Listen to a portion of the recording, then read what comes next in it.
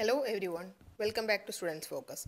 നമ്മൾ ഇന്ന് യൂണിറ്റ് 2 ആണ് നോക്കുന്നത് determination of prices chapter 4 unit 2. നമ്മൾ നോർമലി മാർക്കറ്റ് എന്ന് പറയുമ്പോൾ മാർക്കറ്റിൽ ഡിമാൻഡും ഉണ്ട് സപ്ലൈ ഉണ്ട്. പല കമ്മോഡിറ്റിയുടെ പല രീതിയിലായിരിക്കും ഡിമാൻഡ് വരുന്നത്, പല രീതിയിലായിരിക്കും സപ്ലൈ വരുന്നത്. അപ്പോൾ നമ്മൾ ഇക്വിലിബ്രിയം പ്രൈസ് അല്ലെങ്കിൽ ഇക്വിലിബ്രിയം ക്വാണ്ടിറ്റി എന്നതുകൊണ്ട് എന്താണ് ഉദ്ദേശിക്കുന്നത്? ഇക്വിലിബ്രിയം ക്വാണ്ടിറ്റി എന്ന് പറഞ്ഞാൽ നമ്മുടെ ക്വാണ്ടിറ്റി ഡിമാൻഡഡ് ബൈ ബയേഴ്സ്, അതായത് ബയേഴ്സ് ഡിമാൻഡ് ചെയ്യുന്ന ക്വാണ്ടിറ്റിയും സെല്ലേഴ്സ് മാർക്കറ്റിൽ സപ്ലൈ ചെയ്യുന്ന ക്വാണ്ടിറ്റിയും ഈക്വൽ ആണെങ്കിൽ അതിനെയാണ് നമ്മൾ ഇക്വിലിബ്രിയം ക്വാണ്ടിറ്റി എന്ന് പറയുന്നത്. അപ്പോൾ ഇക്വിലിബ്രിയം ക്വാണ്ടിറ്റിയിൽ എന്ത് പറ്റും? അതിൻ്റെ ഡിമാൻഡും സപ്ലൈയും ഈക്വൽ ആയിരിക്കും. ഇനി ഇക്വിലിബ്രിയം പ്രൈസ് അല്ലെങ്കിൽ മാർക്കറ്റ് ക്ലിയറിംഗ് പ്രൈസ് എന്ന് പറഞ്ഞാൽ എന്താ പറ്റുക? അത് ഏത് സിറ്റുവേഷനാണ്? ഏത് പ്രൈസിലാണോ കമോഡിറ്റി ഡിമാൻഡഡും കമോഡിറ്റി സപ്ലൈഡും ഈക്വൽ ആവുന്നത് ആ പ്രൈസിനെയാണ് നമ്മൾ ഇക്വിലിബ്രിയം പ്രൈസ് എന്ന് പറയുന്നത്. അപ്പോൾ ഇക്വിലിബ്രിയം ക്വാണ്ടിറ്റി എന്താണ്? ക്വാണ്ടിറ്റി ഡിമാൻഡഡും ക്വാണ്ടിറ്റി സപ്ലൈഡും ഈക്വൽ ആണെങ്കിൽ അതിനെ നമ്മൾ ഇക്വിലിബ്രിയം ക്വാണ്ടിറ്റി എന്ന് പറയും. കാരണം ആ സമയത്ത് മാർക്കറ്റ് ക്ലിയർ ചെയ്ത് പോവാണ്, വേറെ സ്റ്റോക്ക് ഡംപിങ് വരുന്നില്ല, രണ്ടും ഈക്വൽ ആണ്. ഇനി ഇക്വിലിബ്രിയം പ്രൈസ് എന്ന് പറഞ്ഞാൽ ഏത് പ്രൈസിലാണോ ക്വാണ്ടിറ്റി ഡിമാൻഡഡും ക്വാണ്ടിറ്റി സപ്ലൈഡും ഈക്വൽ ആവുന്നത് ആ പ്രൈസിനെയാണ് നമ്മൾ ഇക്വിലിബ്രിയം പ്രൈസ് എന്ന് പറയുന്നത്. ആ സമയത്ത് അൺസോൾഡ് സ്റ്റോക്ക് അല്ലെങ്കിൽ അൺസപ്ലൈഡ് ഡിമാൻഡ് വരുന്നില്ല. എത്ര ഡിമാൻഡ് ഉണ്ടോ അതിന് സപ്ലൈ ചെയ്യാനുള്ള സ്റ്റോക്ക് ഉണ്ട്, അല്ലെങ്കിൽ എത്ര സ്റ്റോക്ക് ഉണ്ടോ അതിന് ആവശ്യമായ ഡിമാൻഡ് ഉണ്ട്. ഓക്കെ, ഇനി നമ്മൾ ഇതൊരു എക്സാമ്പിളോടുകൂടി നമുക്ക് നോക്കാം, അപ്പോൾ നിങ്ങൾക്ക് പെട്ടെന്ന് മനസ്സിലാവും. ഇപ്പോൾ നമ്മൾ പല പ്രൈസ് 1, 2, 3, 4, 5 അങ്ങനെ 5 പ്രൈസിലുണ്ട്. 5 പ്രൈസുള്ള സമയത്ത് പ്രൈസ് നമുക്കറിയാം, പ്രൈസ് കൂടുന്തോറും ക്വാണ്ടിറ്റി ഡിമാൻഡ് കുറയും, അതർ തിങ്സ് റിമെയിൻ കോൺസ്റ്റൻറ്റ്. അത് നിങ്ങളെപ്പോഴും ഓർത്തോണം. അപ്പോൾ പ്രൈസ് 1 ആയിരുന്നപ്പോൾ നമ്മുടെ ഡിമാൻഡ് എത്രയായിരുന്നു? 60 യൂണിറ്റ്സ് ആയിരുന്നു. പ്രൈസ് 2 ആയപ്പോൾ 35 യൂണിറ്റ്സ് ആയി. പ്രൈസ് 3 ആയപ്പോൾ 20 യൂണിറ്റ്, പിന്നെ 15, 10 അങ്ങനെ കുറഞ്ഞു വന്നു. ഇനി സപ്ലൈ നമ്മളുടെ ഫസ്റ്റ് കേസിൽ, അതായത് പ്രൈസ് 1 ആയിരുന്ന സമയത്ത് സപ്ലൈ 5 യൂണിറ്റ്സേ ഉള്ളായിരുന്നു. പക്ഷേ ഡിമാൻഡ് നിങ്ങൾ നോക്കി, ആ സമയത്ത് 60 യൂണിറ്റ്സിന് ഡിമാൻഡ് ഉണ്ടായിരുന്നു. 60 യൂണിറ്റ്സിന് ഡിമാൻഡ് ഉള്ളപ്പം സപ്ലൈ എത്ര? 5 യൂണിറ്റ്സ് മാത്രമേ ഉണ്ടായിരുന്നുള്ളൂ. ഇനി അത് കഴിഞ്ഞിട്ട് പ്രൈസ് കൂടി, അപ്പം നമ്മുടെ ഡിമാൻഡ് 35 യൂണിറ്റ്സ് ആയിട്ട് കുറഞ്ഞു. ആ സമയത്ത് സപ്ലൈ എത്രയുണ്ട്? 35 യൂണിറ്റ്സ് തന്നെയാണ് സപ്ലൈ ഉള്ളത്. ഇപ്പോൾ ഈ കേസിൽ നിങ്ങൾ നോക്കുവാണെങ്കിൽ നമ്മുടെ ക്വാണ്ടിറ്റി ഡിമാൻഡഡ് ഈ പ്രൈസ് 2-ൽ നിൽക്കുമ്പോൾ ക്വാണ്ടിറ്റി ഡിമാൻഡഡും ക്വാണ്ടിറ്റി സപ്ലൈഡും ഈക്വൽ ആണ്, രണ്ടും 35 യൂണിറ്റ്സ് ആണ്. ഇതിനെയാണ് നമ്മൾ ഇക്വിലിബ്രിയം പ്രൈസ് എന്ന് പറയുന്നത്, അല്ലെങ്കിൽ ഒരു ഇക്വിലിബ്രിയം സ്റ്റേറ്റ് എന്ന് പറയുന്നത്. അപ്പോൾ പ്രൈസ് 2 ആയിരുന്നപ്പോൾ ക്വാണ്ടിറ്റി ഡിമാൻഡഡും ക്വാണ്ടിറ്റി സപ്ലൈഡും ഈക്വൽസ് ആണ്. പിന്നെ അത് കഴിഞ്ഞുള്ള സിനാരിയോ നോക്കിക്കേ, പ്രൈസ് 3 ആവുമ്പോൾ ക്വാണ്ടിറ്റി ഡിമാൻഡഡ് 20 ആണ്, പക്ഷേ സപ്ലൈ എത്രയുണ്ട്? 45 ഉണ്ട്. പിന്നെ 15 ആവുമ്പോഴും രണ്ടും വ്യത്യാസമുണ്ട്, quantity demanded and quantity supply different ആണ്. അപ്പോൾ നമുക്ക് ഇക്വിലിബ്രിയം പ്രൈസ് ഏതാണെന്ന് കിട്ടിയില്ലേ? ഇക്വിലിബ്രിയം പ്രൈസ് ഏതാണ്? ക്വാണ്ടിറ്റി ഡിമാൻഡഡും ക്വാണ്ടിറ്റി സപ്ലൈഡും ഈക്വൽ ആവുന്ന പ്രൈസ്, അതാണ് നമ്മുടെ ഇക്വിലിബ്രിയം പ്രൈസ്. ഇത് നമ്മൾ ഒരു ഗ്രാഫിക്കൽ പ്രസൻറ്റേഷൻ ചെയ്യുവാണെങ്കിൽ നമ്മൾ വൈ ആക്സിസ് പ്രൈസ് കൊടുത്തു, എക്സ് ആക്സിസ് ക്വാണ്ടിറ്റി കൊടുത്തു. ഇത് നമ്മളുടെ സപ്ലൈ കർവാണ്, ഇത് നമ്മളുടെ demand curve. Demand കർവും supply കർവും intersect ചെയ്യുന്ന സ്ഥലം, അതായത് രണ്ടും ഈക്വൽ ആയിട്ട് പോകുന്ന സ്ഥലം, അതെവിടെയാണ്? ഈ പോയിന്റ്. ഇതാണ് നമ്മളുടെ ഇക്വിലിബ്രിയം പോയിന്റ്. മനസ്സിലായോ? അപ്പോൾ നിങ്ങൾക്ക് ക്ലിയർ ആയെന്ന് വിചാരിക്കുന്നു. ഇനി ഇക്വിലിബ്രിയം പോയിന്റ് നമ്മൾ കണ്ടുപിടിച്ചു, അപ്പോൾ ഡിമാൻഡും സപ്ലൈയും ഈക്വൽ ആണെന്ന് നമുക്ക് മനസ്സിലായി. ഇനി ഈ ഇക്വിലിബ്രിയം പോയിന്റ് അല്ലാതെ അതിന് മേളിലോ താഴെയോ വരുന്ന സ്ഥലത്ത് എന്താ പറ്റുന്നത്? ഇപ്പം നമ്മൾ കണ്ടുപിടിച്ചതിൽ ഇക്വിലിബ്രിയം പോയിന്റ് ഇതാണ്. ഇക്വിലിബ്രിയം പോയിന്റിന് മേളിലാണ് പ്രൈസ് എങ്കിൽ, മാർക്കറ്റ് പ്രൈസ് ഇക്വിലിബ്രിയം പോയിന്റിന് മേളിലാണെങ്കിൽ എന്താ? സർപ്ലസ് സപ്ലൈ ആണ്. കൂടുതൽ സപ്ലൈ കിടപ്പുണ്ട്, പക്ഷെ അത്രയും ഡിമാൻഡ് ഇല്ല. അപ്പം അങ്ങനെയുള്ള കേസിൽ എന്ത് പറ്റും? സർപ്ലസ് സപ്ലൈ ആണെങ്കിൽ ഇപ്പോൾ ഇഷ്ടംപോലെ സ്റ്റോക്ക് ഡംപ് ചെയ്ത് കിടപ്പുണ്ട് എങ്കിൽ അവർ എന്ത് ചെയ്യും? കോമ്പറ്റീറ്ററിൻ്റെ പ്രൈസിനോട് നോക്കി, അല്ലെങ്കിൽ അതിനേക്കാളും കുറച്ച് പ്രൈസ് കുറച്ചിട്ട് ആ എക്സസ് കിടക്കുന്ന സ്റ്റോക്ക് അല്ലെങ്കിൽ ഡംപ്ഡ് ആയിട്ട് കിടക്കുന്ന സ്റ്റോക്ക് സെല്ല് ചെയ്ത് തീർക്കാനായിട്ട് സപ്ലൈയേഴ്സ് നോക്കും, അല്ലേ? അവർക്ക് സ്റ്റോക്ക് വെറുതെ ഗോഡൗണിൽ ഡംപായി കിടക്കുന്നതിലെന്നുള്ളത് കുറച്ച് വില കുറച്ചിട്ടാണെങ്കിലും അത് വിറ്റ് തീർക്കുന്നതല്ലേ. അപ്പം അങ്ങനെ എക്സസ് സപ്ലൈ ഉണ്ടെങ്കിൽ അവരത് വിറ്റ് തീർക്കാൻ നോക്കും. അങ്ങനെ വിറ്റ് തീർക്കാൻ നോക്കുമ്പോഴത്തേക്ക് അവർ പ്രൈസ് കുറയ്ക്കും. പ്രൈസ് കുറയ്ക്കുമ്പോൾ ഡിമാൻഡ് കൂടും. അപ്പോൾ എന്ത് പറ്റും? ആ ഗ്യാപ്പ്, ആ ഇക്വിലിബ്രിയത്തിൻ്റെ ഗ്യാപ്പ് ഫില്ലായി പിന്നെ സ്റ്റേറ്റ് ഓഫ് ഇക്വിലിബ്രിയത്തിലേക്ക് വരും. ഇനി നേരെ തിരിച്ച് ഷോർട്ടേജ് ആണെങ്കിലോ, അതായത് ഇതിൻ്റെ താഴേക്കുള്ള സ്റ്റേറ്റ്, ഈ അവസ്ഥ ഷോർട്ടേജ് ആണ്, ഐറ്റം നമ്മുടെ ഡിമാൻഡിന് അത്രയും സപ്ലൈ വരുന്നില്ല എന്നുണ്ടെങ്കിൽ നോർമലി പ്രൈസ് കൂടും, ശരിയല്ലേ? കുറച്ച് സപ്ലൈ ഉള്ളൂ, പക്ഷെ ഇഷ്ടംപോലെ ഡിമാൻഡ് ഉണ്ട്, അപ്പോൾ പ്രൈസ് കൂടും. പ്രൈസ് കൂടുമ്പോൾ ക്വാണ്ടിറ്റി ഡിമാൻഡ് കുറയും. അപ്പോൾ ഷോർട്ടേജ് ആണ് എന്നറിയാവുന്നതുകൊണ്ട് തന്നെ സപ്ലൈയേഴ്സ് എന്ത് ചെയ്യും? കൂടുതൽ ക്വാണ്ടിറ്റി സപ്ലൈ ചെയ്യാൻ നോക്കും. കാരണം ഐറ്റം അവിടെ ഇല്ലല്ലോ, അതിൻ്റെ പ്രൈസ് കൂടിക്കൊണ്ടിരിക്കുമല്ലേ. അപ്പോൾ ആ കേസിൽ എന്ത് പറ്റും? പ്രൈസ് കൂടും, ക്വാണ്ടിറ്റി ഡിമാൻഡ് കുറയും, ക്വാണ്ടിറ്റി സപ്ലൈഡ് കൂടും. അപ്പോൾ പിന്നെയും എന്ത് പറ്റും? നമ്മുടെ ഇക്വിലിബ്രിയം സ്റ്റേറ്റ് ഓട്ടോമാറ്റിക്കായിട്ട് റീസ്റ്റോർ ആവും. അപ്പോൾ സർപ്ലസ് സ്റ്റേറ്റ് ആണെങ്കിലും സർപ്ലസ് എന്നുള്ള അവസ്ഥയാണെങ്കിലും ഷോർട്ടേജ് എന്നുള്ള അവസ്ഥയാണെങ്കിലും നമ്മുടെ മാർക്കറ്റ് തന്നെ ആക്ട് ചെയ്ത് അതിൽ ഇക്വിലിബ്രിയം സ്റ്റേറ്റിലേക്ക് വരും. മനസ്സിലായില്ലേ? മാർക്കറ്റ് പ്രൈസ് കൂടുതലാണെങ്കിലും അത് നമ്മൾ കോമ്പറ്റീറ്റേഴ്സിൻ്റെ പ്രൈസായിട്ട് കമ്പയർ ചെയ്തിട്ട് നമ്മൾ പ്രൈസ് 1-2 രൂപ അല്ലെങ്കിൽ ചെറുതായിട്ട് ഡിഫറൻസ് വരുത്തിയാണെങ്കിലും നമ്മുടെ കയ്യിലുള്ള പ്രൊഡക്റ്റ് സെല്ലാവാതെ ചുമ്മാ കൂട്ടിയിടുന്നതിലും നല്ലത് സപ്ലയർക്ക് എന്താണ്? അത്രയും പ്രൊഡക്റ്റ് സെല്ല് ചെയ്ത് അത്രയും ക്യാഷ് കയ്യിൽ വരുന്നതല്ലേ. അപ്പോൾ അതുകൊണ്ട് തന്നെ അവരതിനെ ട്രൈ ചെയ്യും. അങ്ങനെ ആ ഗ്യാപ്പ് മാറിയിട്ട് നമുക്ക് ഇക്വിലിബ്രിയം സ്റ്റേറ്റിലേക്ക് മാർക്കറ്റ് വരും. ഓക്കെ, ഇനി നെക്സ്റ്റ് നമ്മൾ നോക്കാൻ പോകുന്നത് ഡിമാൻഡിലോ സപ്ലൈയിലോ ഒക്കെ ചേഞ്ച് വരുമ്പോഴത്തേക്കും എന്ത് പറ്റും, അതാണ് നമ്മൾ അടുത്തത് നോക്കുന്നത്. അപ്പോൾ ഫസ്റ്റ് കേസിൽ നമ്മൾ നോക്കുന്നത് ആൻ ഇൻക്രീസ് ഇൻ ഡിമാൻഡ്. ഡിമാൻഡിൽ ഒരു ഇൻക്രീസ് വന്നാൽ എന്താണ് സംഭവിക്കുന്നത്? ഇപ്പം നമുക്കൊരു എക്സാമ്പിൾ പറഞ്ഞാൽ ആളുകളുടെ ഇൻകം ഇൻക്രീസ് ചെയ്യുന്നു. ഇൻകം ഇൻക്രീസ് ചെയ്യുമ്പോൾ പ്രൈസ് കുറഞ്ഞതുകൊണ്ട് നമ്മൾ ഡിമാൻഡ് കൂടുമെന്ന് പറഞ്ഞു, പക്ഷെ പ്രൈസ് കുറഞ്ഞതുകൊണ്ടല്ല, ഇൻകം കൂടി. ഇൻകം കൂടിയപ്പോഴത്തേക്കും ആൾക്കാർ കൂടുതൽ ഡിമാൻഡ് ചെയ്യാൻ തുടങ്ങി. അപ്പോൾ ആ കേസിൽ നമുക്ക് എന്താ പറ്റുന്നത്? നമ്മുടെ ഡിമാൻഡ് കർവ് റൈറ്റിലേക്ക് ഷിഫ്റ്റ് ചെയ്യും.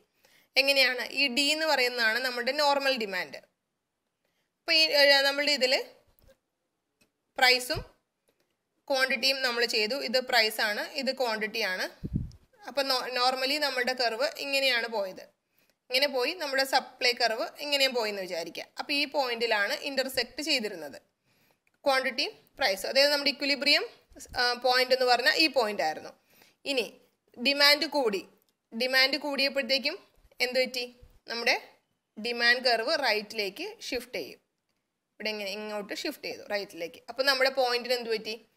നമ്മുടെ ഇക്വിലിബ്രിയം പോയിന്റ് ചേഞ്ച് ആയി. ഇതായി ഇക്വിലിബ്രിയം പോയിന്റ്. അപ്പോൾ ഇത് ഇമ്പോർട്ടൻ്റ് ആണ്, നിങ്ങൾക്ക് എക്സാമിന് ക്വസ്റ്റ്യൻ വരുന്നതാണ്.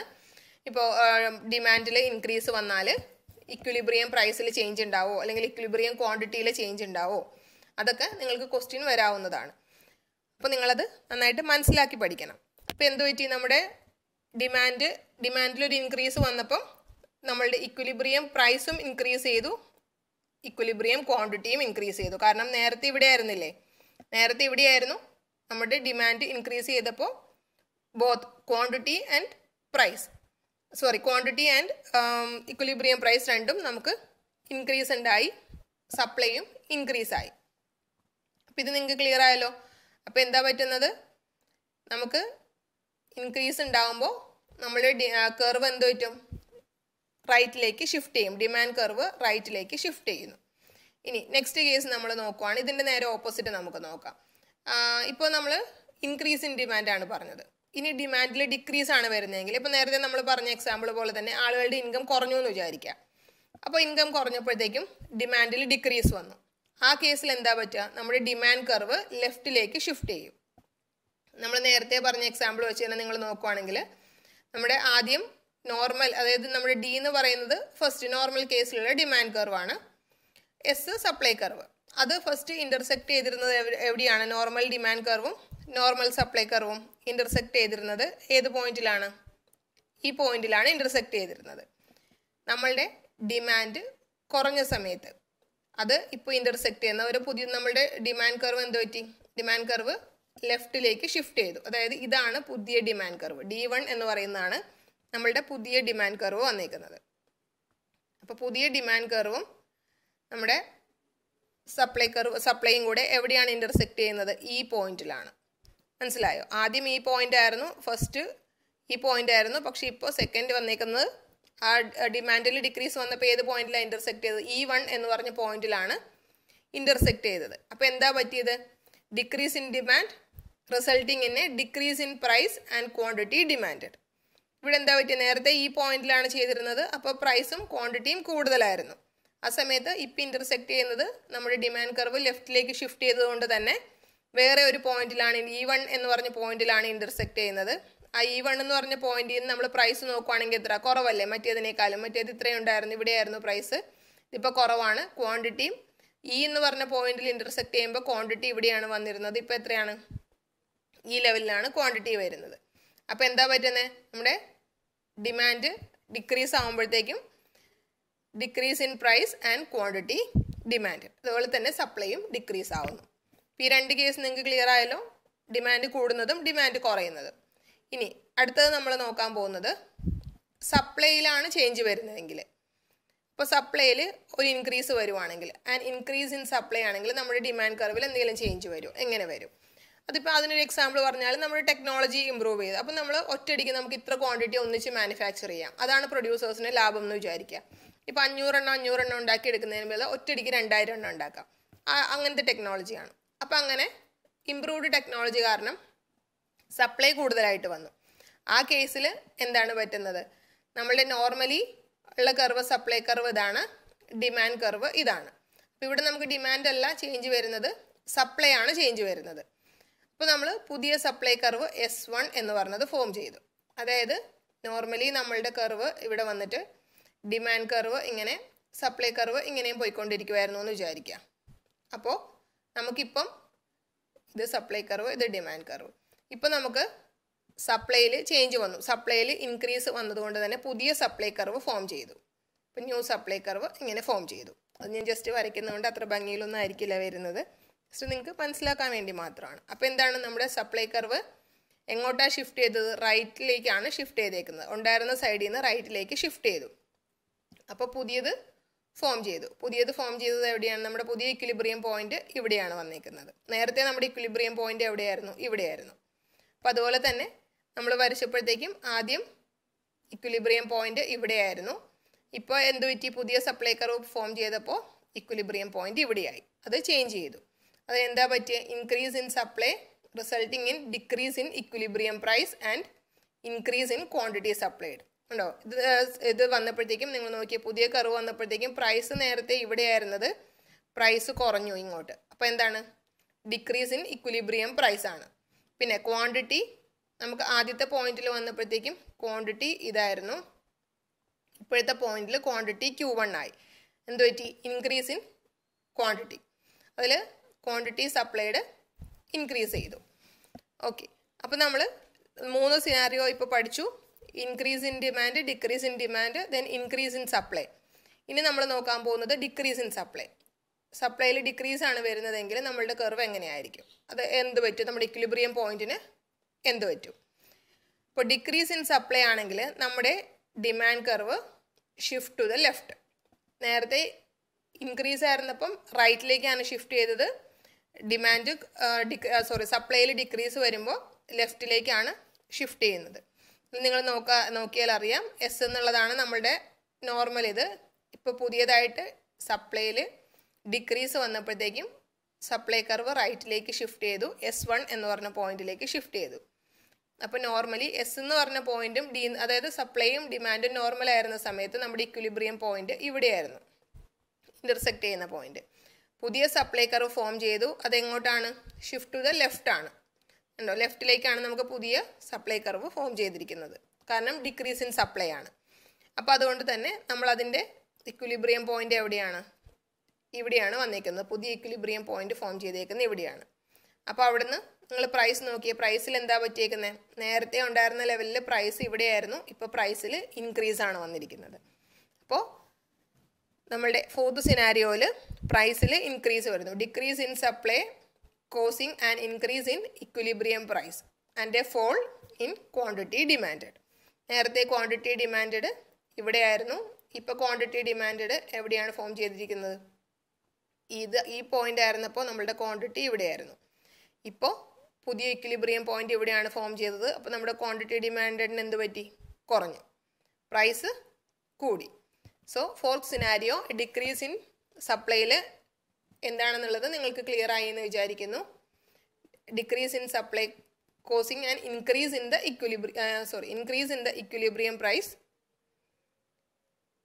And fall in quantity demand ഇപ്പോൾ 4 സിനാരിയോസും ക്ലിയർ ആയി എന്ന് വിചാരിക്കുന്നു 4 സിനാരിയോ ഒന്നും നിങ്ങൾക്ക് ക്വസ്റ്റ്യൻ വരാവുന്നതാണ് ഇതിൽ ഓരോ ഇത് കൊടുത്തിട്ട് ഇപ്പോൾ ഡിമാൻഡ് കർവ് സപ്ലൈയിൽ ഡിക്രീസ് ആണ് വരുന്നതെങ്കിൽ കർവിന് എന്ത് സംഭവിക്കും, അല്ലെങ്കിൽ ഇക്വിലിബ്രിയം പ്രൈസിനും ക്വാണ്ടിറ്റിക്കും എന്ത് സംഭവിക്കും, കൂടുവോ കുറയോ അല്ലെങ്കിൽ ഒരെണ്ണം കൂടിയിട്ട് മറ്റേത് കുറയോ അങ്ങനെ ചോദിക്കും. അതുകൊണ്ട് നിങ്ങളത് നന്നായിട്ട് മനസ്സിലാക്കി പഠിക്കുക. ഇനി നമ്മൾ അടുത്ത വീഡിയോയിൽ കവർ ചെയ്യാൻ പോകുന്നത്, ഇപ്പം നമ്മൾ പറഞ്ഞത് പ്രൈസ് കൂടുന്നു അല്ലെങ്കിൽ സപ്ലൈ കൂടുന്നു അല്ലെങ്കിൽ ഡിമാൻഡ് കൂടുന്നു. പക്ഷേ അങ്ങനെ എന്തെങ്കിലും നിർബന്ധമുണ്ടോ? സപ്ലൈ മാത്രമേ കൂടാവുള്ളൂ അല്ലെങ്കിൽ ഡിമാൻഡ് മാത്രമേ കൂടാവുള്ളൂ എന്നൊക്കെ ഇല്ല. അപ്പോൾ രണ്ടിലും ഒരുപോലെ ചേഞ്ചസ് വരുവാണെങ്കിൽ, രണ്ട് ഫാക്ടറും ചേഞ്ച് ആവുകയാണെങ്കിൽ എങ്ങനെയായിരിക്കും വരുന്നത്, അത് നമ്മൾ നെക്സ്റ്റ് വീഡിയോയിൽ കവർ ചെയ്യുന്നതായിരിക്കും. So thanks for watching the video and all the very best.